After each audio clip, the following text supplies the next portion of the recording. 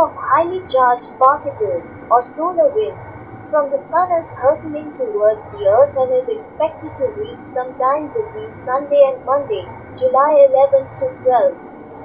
As per a report by spaceweather.com, this stream of highly charged particles could likely trigger a minor solar storm in the Earth's magnetosphere, a region of space dominated by Earth's magnetic field, and could affect cell phone GPS signals. Space weather forecasters warn.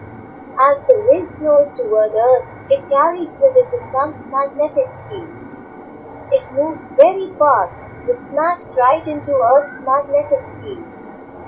The blow causes a shock to our magnetic protection, which can result in turbulence. Nicky Fox, of NASA's director of the Heliophysics Science Division, told solar winds are streams of charged particles or plasma that erupt from the Sun and out into space.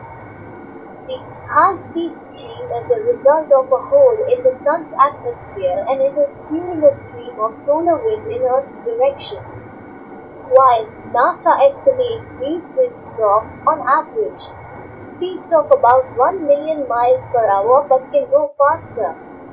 Such space weather events disrupt satellite operations, affect radio communications, and even cause power outages.